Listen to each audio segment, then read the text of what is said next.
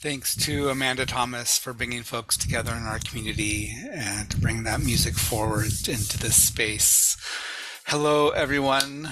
Welcome to our fall drum caucus. It's really great to have each and every one of you here. My name's Joseph Santos Lyons, and I have the privilege of serving as the community minister with drum. And we're excited to have this program with and among each of you here today.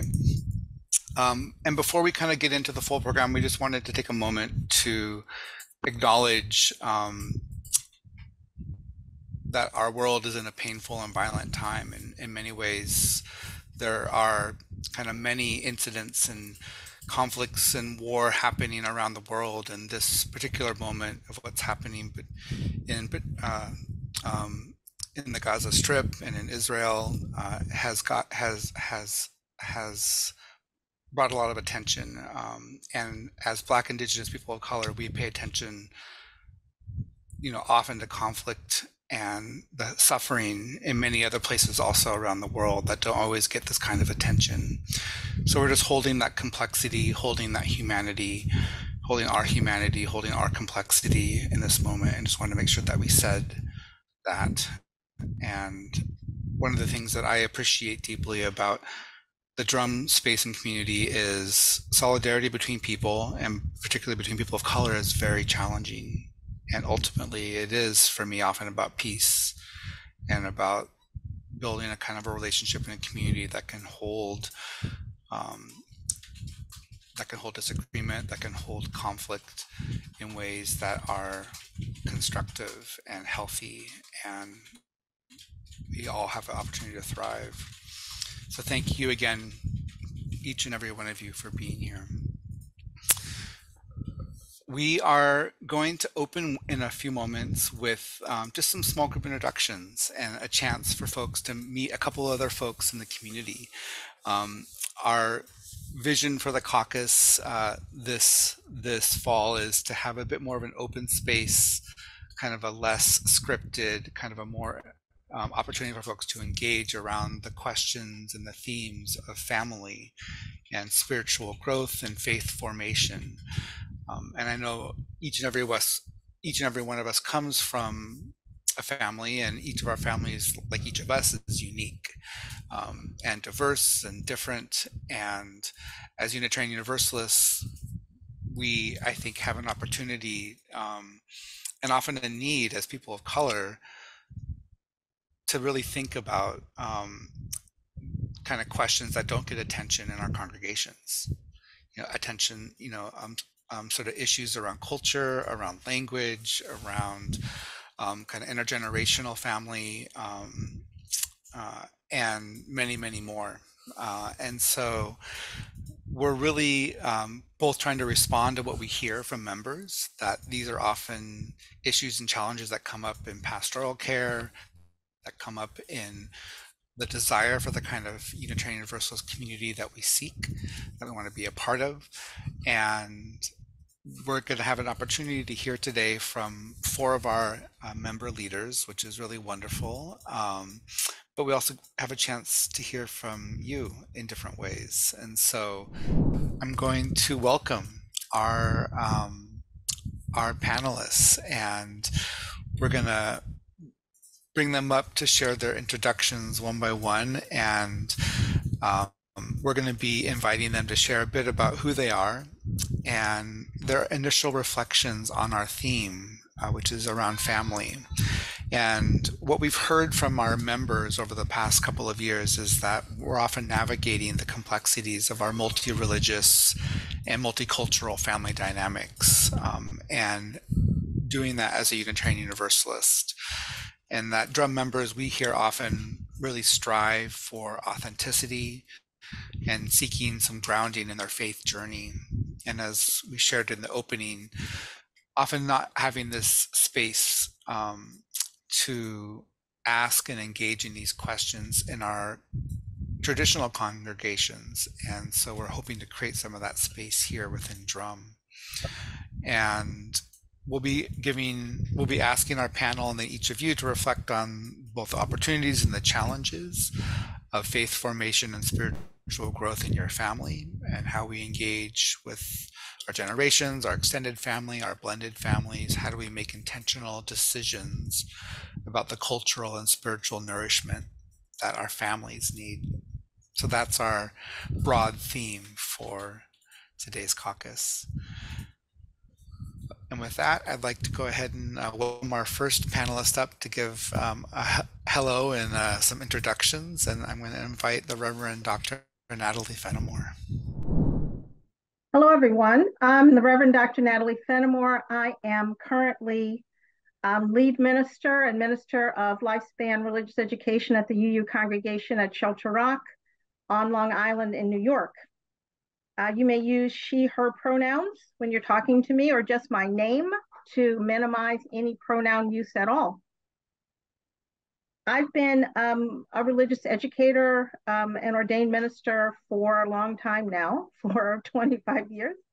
And I've observed that most UU congregations are challenged to see the full diversity of people of color, actually the full diversity of most people, and therefore challenged to serve those congregations around their full diversity and complexity, around all of their needs. There's a tendency to oversimplify and stereotype, because that minimizing diversity and complexity of identity seems to make some people think then they can do things more easily, which is actually not the case, but that's where people start, with trying to figure out how to do things easily and simply.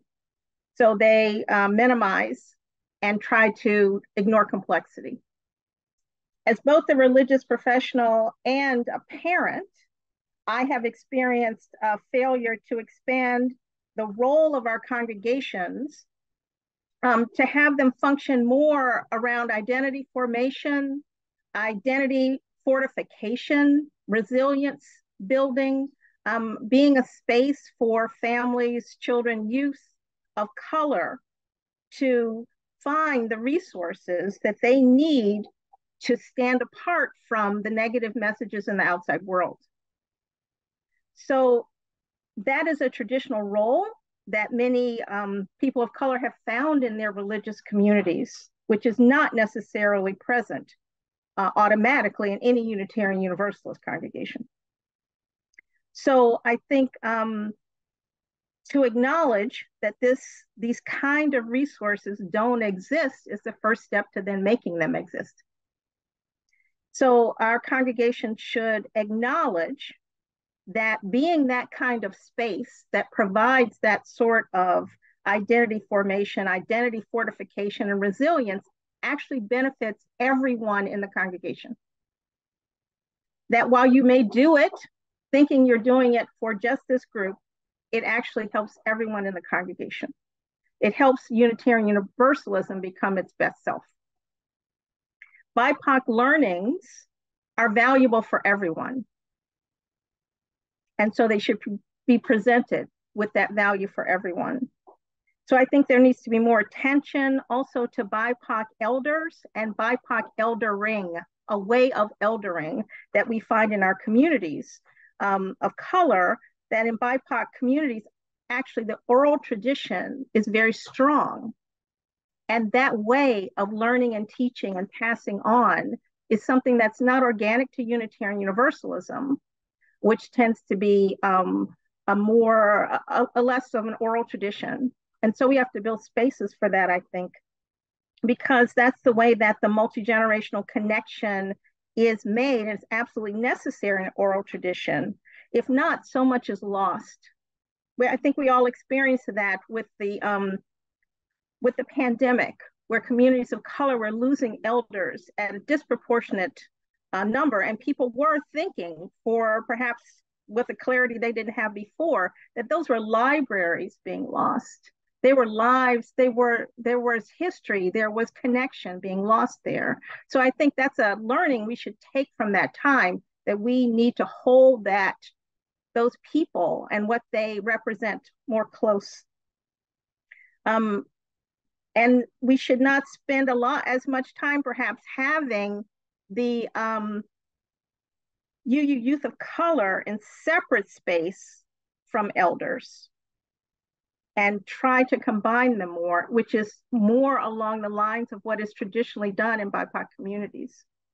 So UU spaces should be places where there's both this continuity and connection.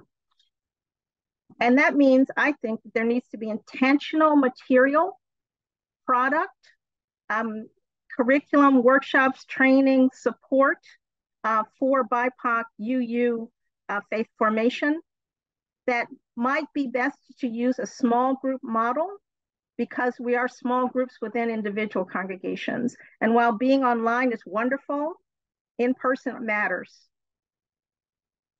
And there needs to be continued support, more support for collegial groups for BIPOC religious professionals. And that includes supporting them in the congregation, putting in more support that will make success for BIPOC religious professionals more possible, because they will serve BIPOC communities within their congregations. They can change Unitarian Universalism from the ground up, and they model. It is important for UU children and youth of color to see leadership that looks like them, and to see that leadership succeed. And I believe we all know that there is a lack of success for BIPOC religious professionals. And when people can see that wounds our movement. And I think that those are the areas in which I would like us to consider better support for the children, youth, and families around programming, and better support for the religious professionals, and understanding the need for identity formation and fortification and resilience building in our communities, from our congregations up to the denominational level, associational level. Thanks. Thank you so much, Natalie. Now I'd like to welcome Aisha Hauser, part of the lead ministry team with the Church of the Larger Fellowship. And really glad to have you here, Aisha. Welcome. Thank you. I am Aisha Hauser. My pronouns are she and her. And thank you, Joseph, for the invitation to be part of this group. And Natalie, who is not only one of my favorite people, one of my personal close friends. Speaking after Natalie is always tough, because I'm like, everything I want to say is, I want to affirm everything that you said, Natalie. I took a couple of notes, because we do need to grapple with, what it means to center community. through BIPOC learnings are learnings for everyone, to quote what you just said. We need a way of eldering.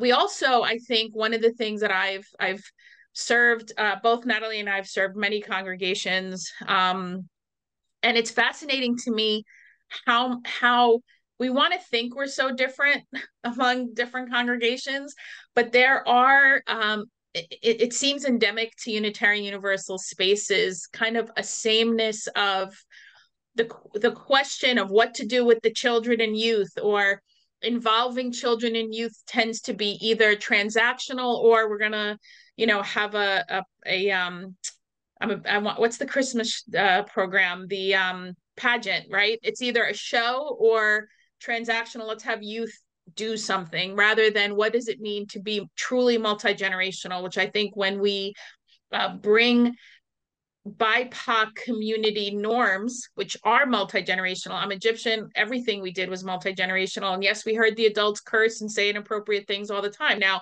I'm not saying it's a good or bad, but it's also life, right? It's a framing of this is life happening.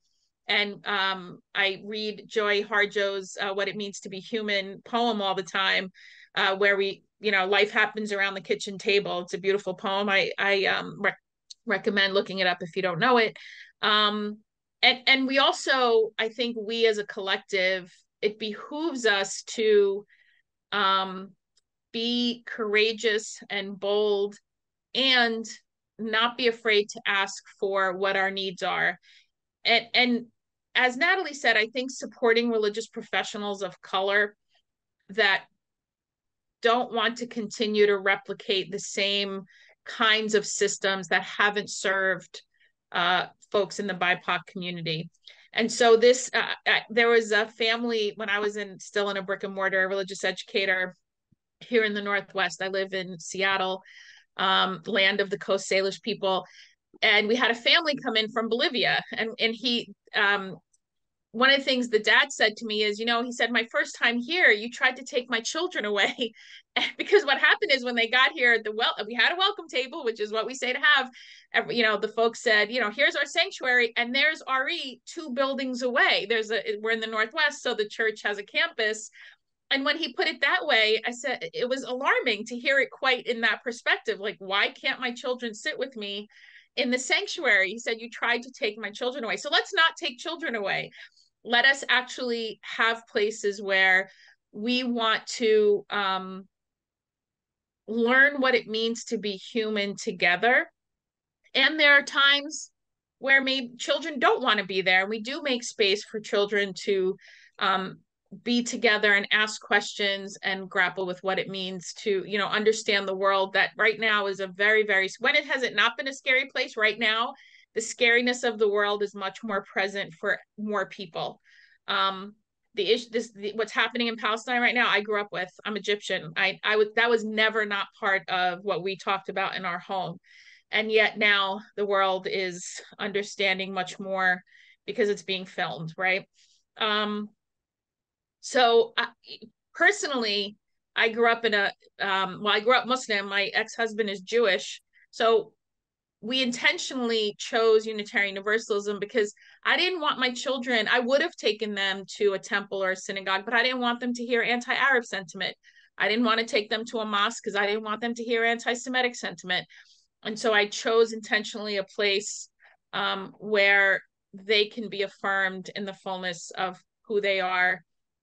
Not that there weren't issues once my son especially entered the youth programs, and neither of my children, who are now young adults, identifies Unitarian Universalists. However, they do operate in the world, and I recognize in them the values and their critical thinking that they very much internalized from having a religious educator mom and bringing them to Sunday school with me every week. So I will leave it there. Thank you all so much for this space. So thank you, Aisha.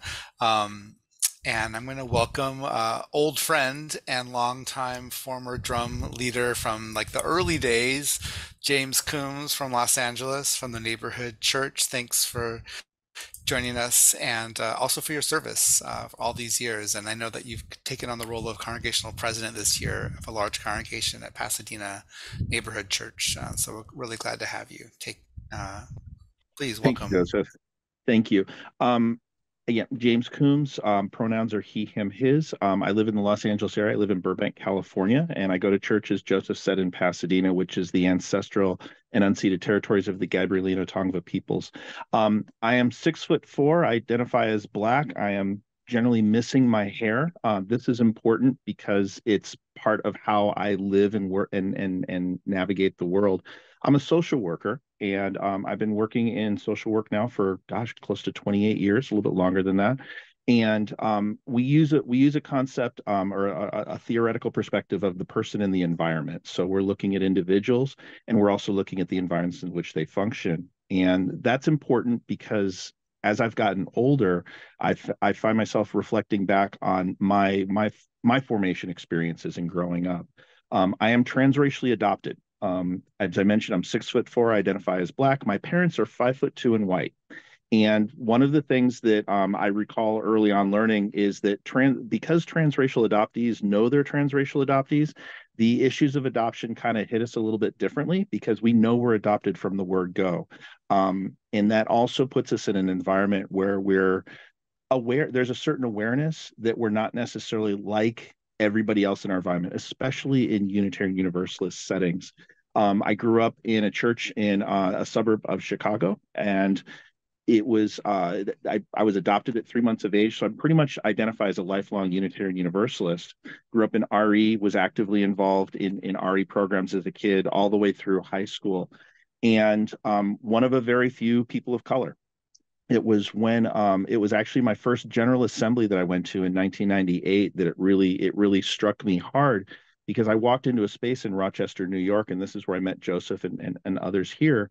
And seeing that many people of color in a space together, the first reaction is it feels like something's very wrong. Why would there be this many people of color gathered in one space and one time in a Unitarian Universalist setting? And so this community is part of what I've lived into with my identity as well. So I grew up as a UU. When I went off to college, age of 17, a year later, I met the person that would become my spouse. She's Catholic. And I share playfully when we were first dating, she told me that her father was a Grand Knight. And I was a little panicked because I was confusing Grand Knight and Grand Dragon from each other.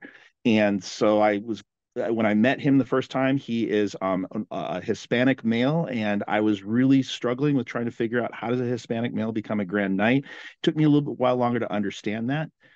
For those of you that are familiar, my spouse is Catholic, and her family is Catholic, and very steeped in Catholic tradition. And so just until recently, my spouse actually just joined the Unitarian Universalist Church. So she identifies as a Catholic UU now. We have two kids. They are 22 and 19. They grew up in Unitarian Universalist spaces at Neighborhood Church in Pasadena. And because of my involvement in the church, it always felt like a home space for them. We have a very active, vibrant people of color group at Neighborhood Church, and it has been critically important in their spiritual identity because growing up as a kid, feeling a little outside sometimes, they grew up in a space where it's like where they experienced a little bit more diversity than I did as a kid, and that was extremely helpful. Our kids, by the way, and we'll come back to this in a little bit, but our kids, by the way, were also raised as both Catholic and UU. Lots of stories about that. I actually did get married in the Catholic Church. The priest did not need me to convert because I was trying to explain to him that a dedication ceremony is the moral equivalent of a baptism. He didn't buy it, but he didn't make me convert. And so we've grown up, our kids have grown up in spaces where they've been very steeped in Catholic tradition, steeped in Unitarian Universalist tradition. And that is actually the same way I was transracially adopted, navigating a diverse environment that didn't necessarily match my personal identity. My kids grew up in that as well. But they were also in a space because of our people of color group that really made it feel like family for them. So they felt safe. They were able to explore this. I'm grateful for creating that opportunity. But it was by the grace of God and sheer luck that we did that because reflecting back on it is very different. than putting one foot in front of the other, hoping that you're doing the right thing. I'm going to stop there because of time, and I want to make sure that we're continuing with the panel. So looking forward to continuing the discussion. Thank you, James. And our closing panelist for introductions and initial directions is the Reverend Elizabeth Nguyen, who I just wanted to give kind of a shout out to all the ministry you've done with youth and young adults of color in particular. That's how I first kind of got the chance to connect with you, and also hope we get a little bit of Elena time on the Zoom. So welcome, Elizabeth. Thank you so much, Joseph. Could folks just give me a thumbs up if you can hear me? Great, thank you. Well, I feel like I should channel that shout out around ministry to youth and young adults of color to so many people on this call, but particularly you, Reverend Dr. Natalie, and you, Aisha, and all of the religious educators who have been doing that work for so long.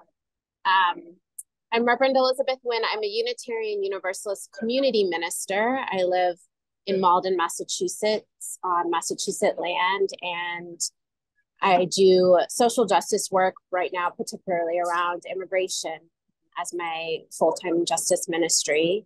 But like Joseph said, not only do I have a strong commitment just as a Unitarian Universalist to youth and young adults of color, I was one of those youth and young adults of color growing up Unitarian Universalist, like I think James shared about, and probably many others on the call.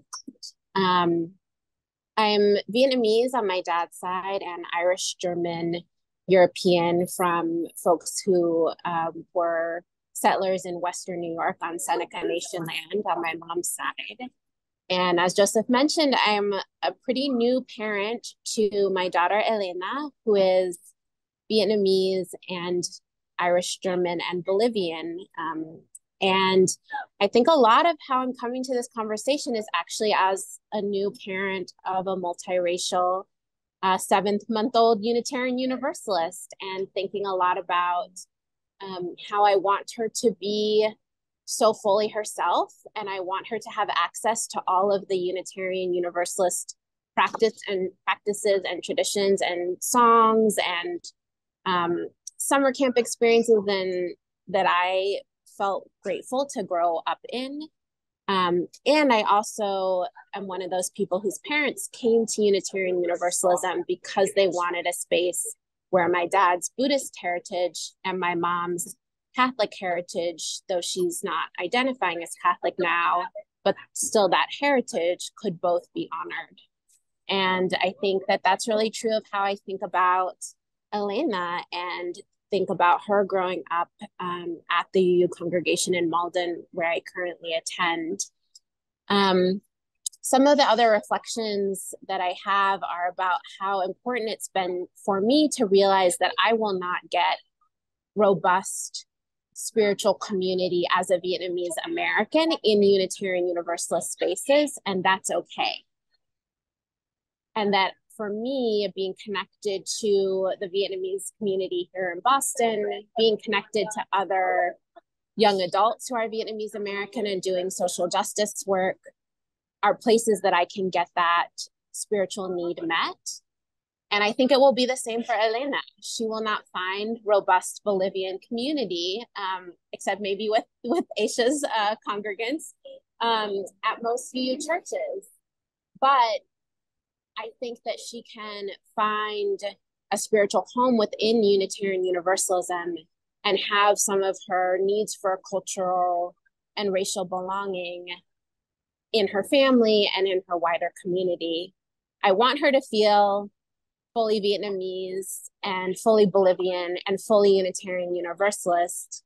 And if my experience is any indication, I don't think she will, and I think that's okay. She will figure out how those different aspects of her identity shine and in what ways and what belonging means and what thriving means for those different aspects of herself over time. And, I think a lot about like this question of what if she doesn't want to be UU? What if she doesn't resonate with the community that I really love?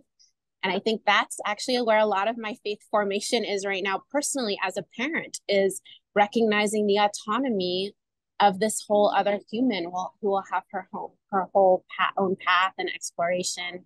But one of the commitments I do want to make to her is that the cultural practices we have at home, celebrating Lunar New Year, Tet, having an altar, it's important for us that we speak Spanish in the home. It's important for us that we celebrate All Souls Day in home, that those are practices we will share in our UU community if it nourishes us, but we will not become objects for our fellow Unitarian Universalists, and we will not have those practices be extracted from us if it's not part of how we authentically show up in spiritual community. So I think I'll pause there and turn it back to you, Joseph, but really grateful to be here. Thank you, Elizabeth. We're going to invite each of the kind of guest panelists to do a final round of sharing, and we're going to bring them all up on the screen now for you to see. And this is really kind of a chance to kind of offer additional thoughts, particularly around faith formation and spiritual growth in our families, and to react to one another. Well, then we'll have about 20 minutes for some Q&A with the full caucus before we go to a break, and then some small groups. So I wanted to invite Reverend Dr. Natalie back up to kind of offer kind of any continuing thoughts that you have. Well, I was listening to both Elizabeth and Aisha, this idea about how we also need to provide other resources, other connections.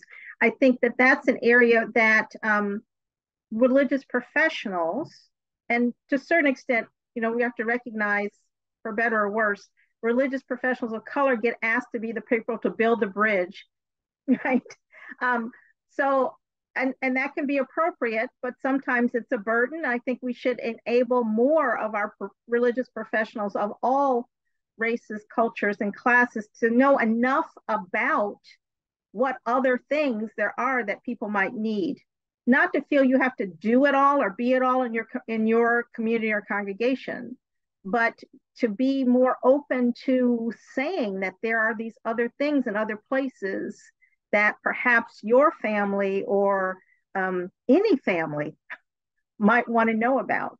And I know that that's a fine line, as Elizabeth was saying, also not making it a show, right? Not making it like, okay, I see that we need to, well, let's invite some dance troupe or some special speaker or something to come in because you're telling me that I need to be more multi whatever. So it's a line. I recognize that it's there, that it's fuzzy sometimes, but the idea that,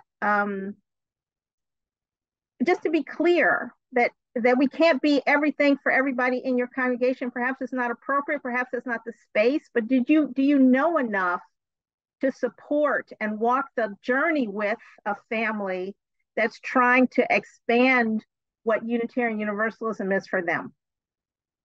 Because that, I think, is one of the reasons that we get youth who don't want to continue, because they have been given such a narrow idea about what being a Unitarian Universalist is. And if they don't fit that,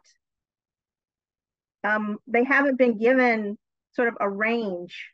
And we're denying that ourselves as a Unitarian Universalist community, the ability to expand everybody's idea, you know, about what this association could be, should be, might want to be. So in hearing you, you know, thinking about with my own kids growing up,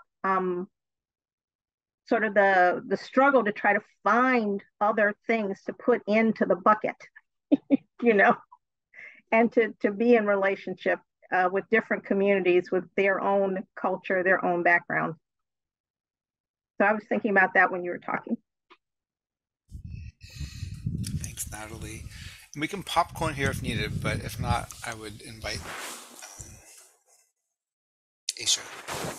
Thanks, Joseph. One of the things that's been coming up for me as I was not born here, I'm an immigrant, and my mom, bless her, tried to raise me as an Egyptian strict Muslim in a town where we were probably, it's not an exaggeration to say, probably for many years were the only Egyptian Muslims. Now there were other Arabs, but maybe less than 10 in this town right outside Newark, New Jersey.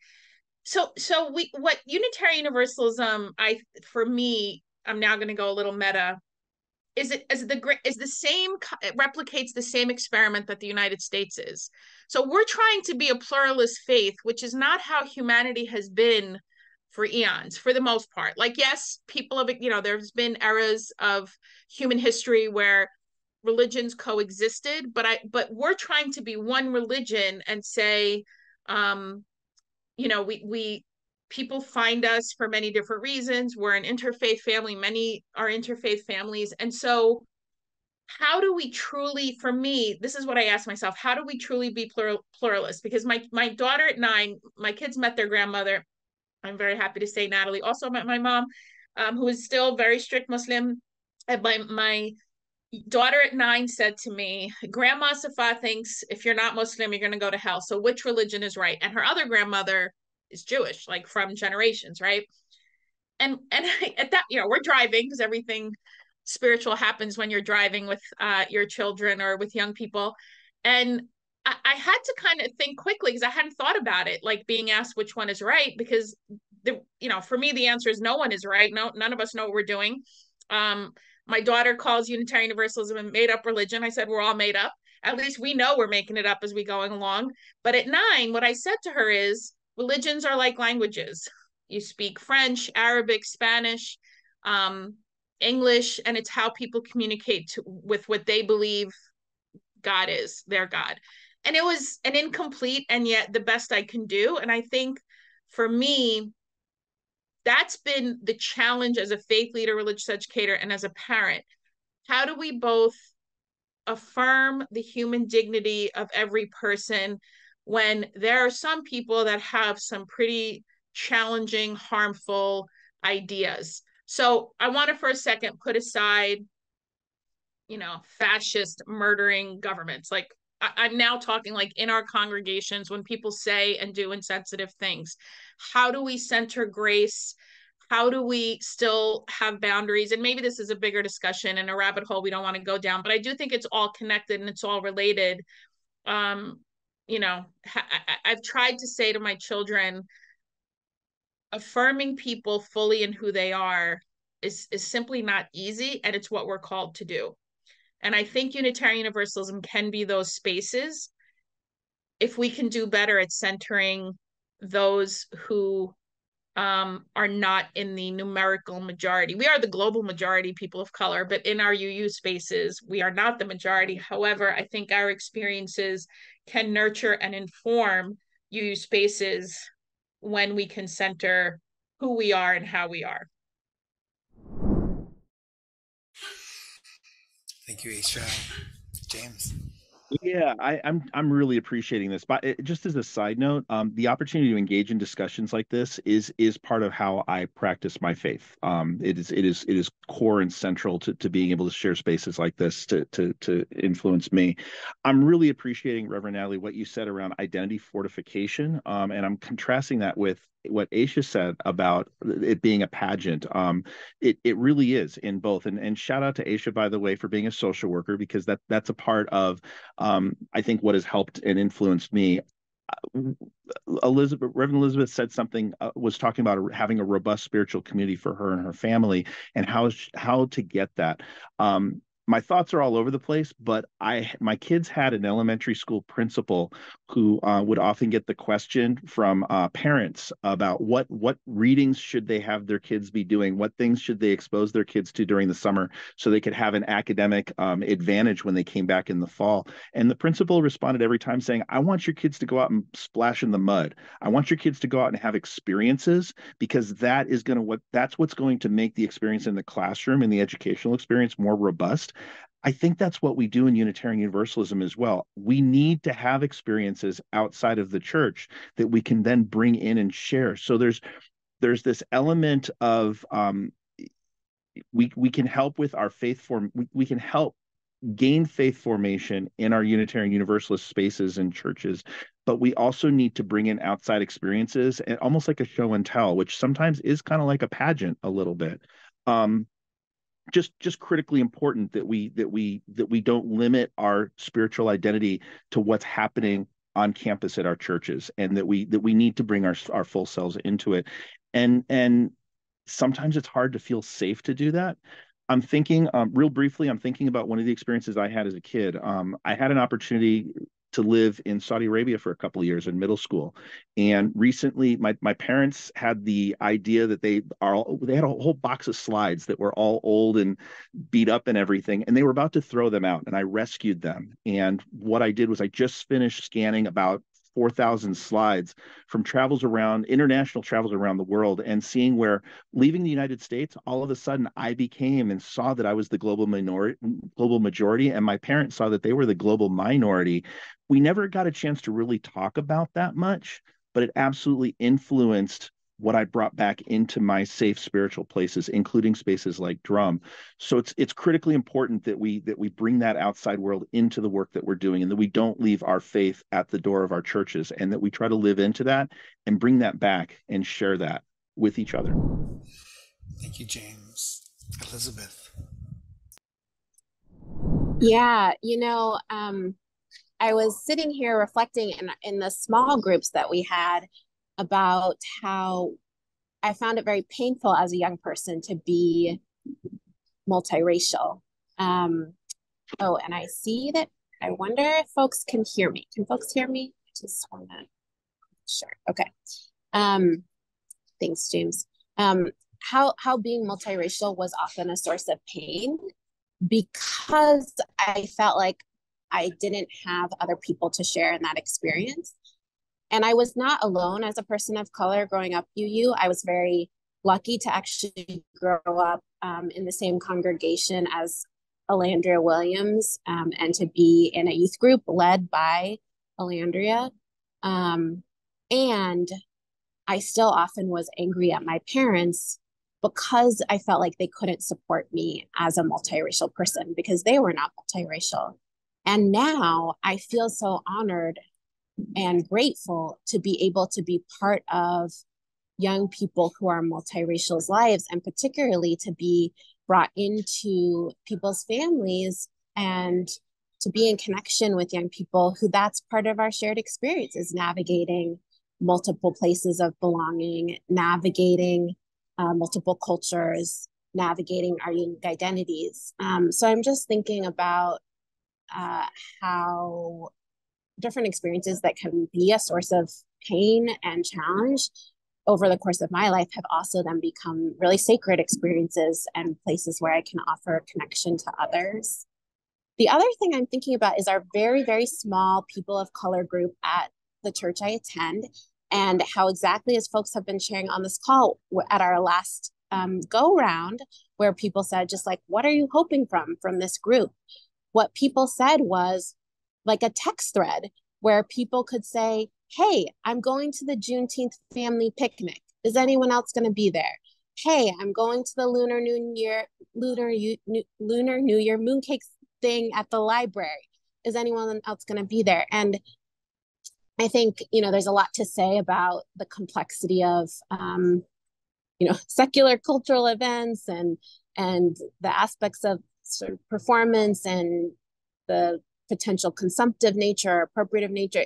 It's very complicated. And at the end of the day, like, that is what one of the things I want from my church right now is like a text thread of people who are navigating multiple belonging and who we can be in our UU church together. We can be in our community spaces together with our families, with the fullness of our identities. Thank you. Thank you, Elizabeth. Thank you all. So I wanted to share just some of the highlights from some of the comments I'm seeing, and then I'm going to read out the questions that have been dropped in the chat so far. And if you have other questions, please go ahead and add them to the chat. That'll probably be the easiest. I want to just going back through the comments earlier, as folks were sharing on the panel, Menica found resonance in the concept of multi-generational living and its significance in various cultures. Leilani has transformed their home congregation to create intergenerational spaces, bringing families and youth together. Jan expressed some concern, this is a personal comment, about how her vocal complaints about what she feels like is lacking in Unitarian Universalism may have influenced her daughter's decision to leave the faith. Paula is reflecting on the issues of extraction and appropriation within UU congregations with limited BIPOC representation. Rachel has been contemplating accountability within her church, aiming to make it an opportunity for growth in the faith rather than a burden. And Linda emphasized the significance of demonstrating how UU congregations do live their values and discussing what that embodiment looks like in practice. And some of the questions that have come up, and I'm just going to go ahead and just read them out, and whoever on the panel would like to really jump in and tackle one or more, and we'll put them into the chat as well so folks can see them. Sue asks, how are you using oral traditions in your church, or how can we? Felicia asks, how do you respond when the outside resources you find are more uplifting and affirming than the progress that is being made or not made in your congregation? Rachel, I shared her comment, so I think, oh, and then Cece asks, does it matter that parents drop their children off for our RE and don't join? So those are maybe three main questions that have come up so far from folks in the caucus. I would love to answer the parent one first, because was such a pet peeve of mine when, so here's the thing. Okay, I'm gonna try to keep this super brief. That is so, capitalist to me, and it's transactional. Like, and parents, a lot of parents did it for our whole lives, the sexuality education program, drop and go. And then the minister would complain to me that they weren't staying for the sermon or the worship.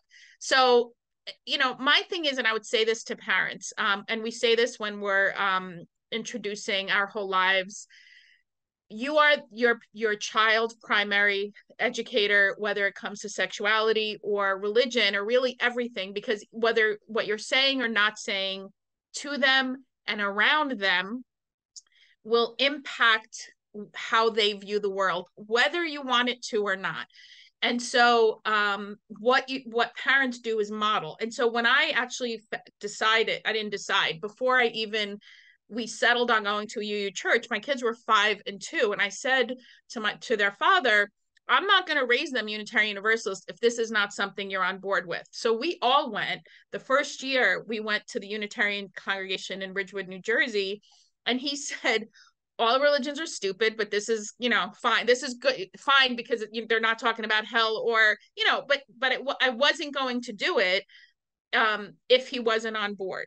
And so for me, it's very important to ask the question, why are parents doing that? And what are the ways? And we can't be everything for everyone either, but I do think there's a loss in that. And I'd love to hear my fellow panelists, what you all think, because I'm not saying I'm right. That just, for me, it feels like there's value in, at the very least, being on the same page of what you want to affirm for, the beings you are tasked with raising, the love and care for. Yeah. I want to say that this is a reflection of the way in which we're taught to work through most institutions. And I think it is a reflection of what is particularly dangerous for BIPOC people. This is just like sending your kid to school and not paying attention to what they're teaching them, right? If you actually believe that you can walk into any institutional space, including a place of worship, and be clear that you know what they're going to say to your children and how your children are going to be affected, and you're clear, so you're just going to walk away. So I think it's worth that conversation always with the parents, that first of all, you as parents have something to offer, and so you should be offering it to your children, to the children around your children, to the other parents, to the larger congregation. You are devaluing yourself if you are not present. And you're devaluing, in this case, your culture and your background and your experience if you're not offering it. You're allowing yourself to be a victim of the way you have been taught, which is that you should give over the care and feeding of your children to institutions who at their base do not have the care and feeding of your children as their top priority, right? All institutions in this country were formed in white supremacy, and that doesn't mean that they are intentional about that. It's the nature. So if you want to transform it to be a healthy and safe place for your child and your family, you have to take some effort to do that. And if you absent yourself, you have no idea what is actually happening. You imagine that you do, but you have no idea what is actually happening. So I think it's important to say that to parents, just as you would to say to a parent at school, go in, sit in the room, hear what is being said. If you want to decide to step out after that, but you should be informed. I think that's what I think a religious educator needs to be able to be supported in, trained in, understand their role in getting the families involved and why, and how that's a benefit to all the children and to the entire community. That it is a statement of the worth of those people that you're trying to make.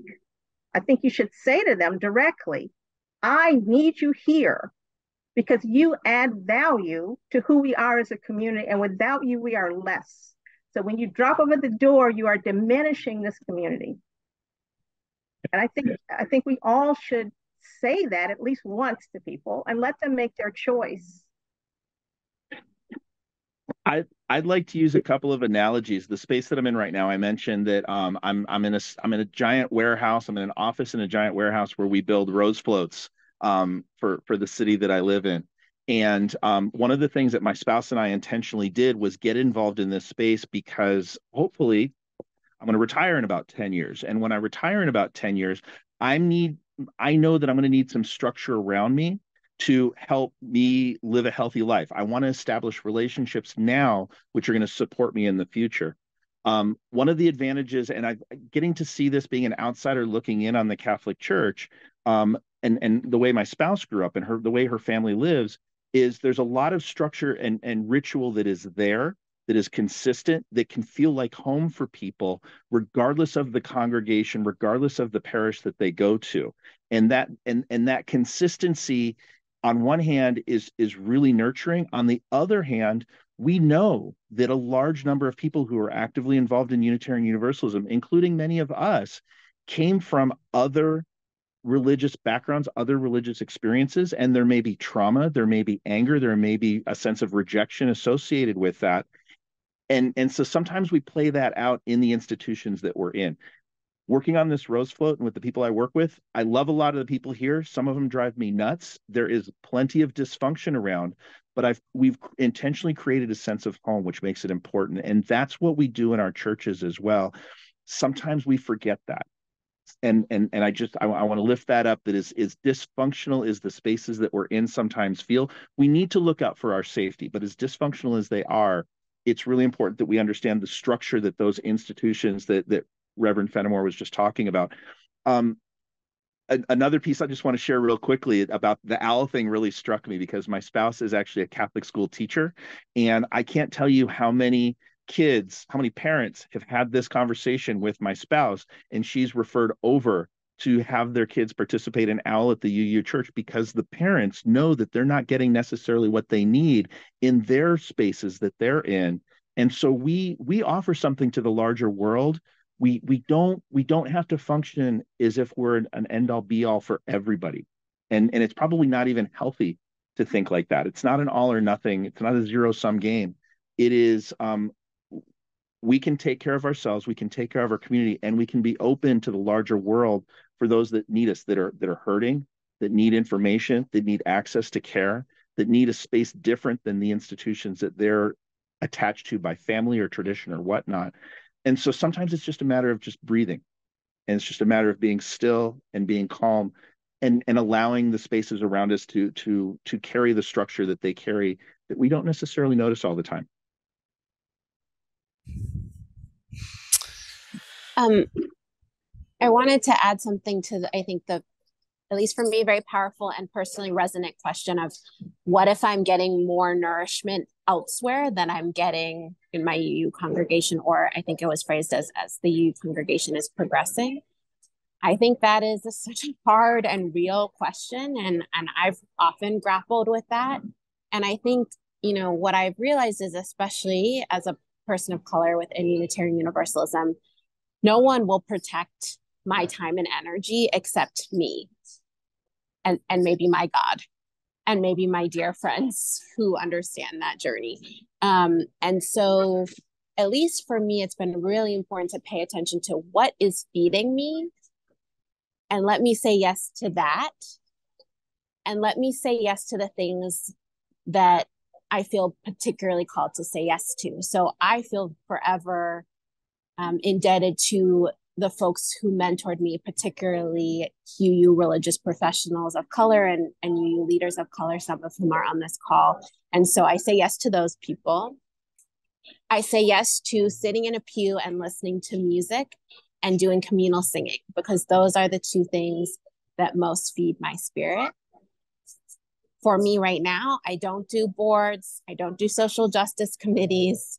I bring food, I give rides, but I don't do pastoral care committees, because that's where I'm at, because a lot of the group and structure work is work that I do in my justice ministry. And so when I come to church, I'm tapped out on that. I think it's always a balance in my family, for sure, of like duty and obligation come very strongly in my family, and honoring elders comes very strongly in my family. So it's not straightforward, but I really try to balance giving so that others may have the things I had, and giving where I need to be nourished.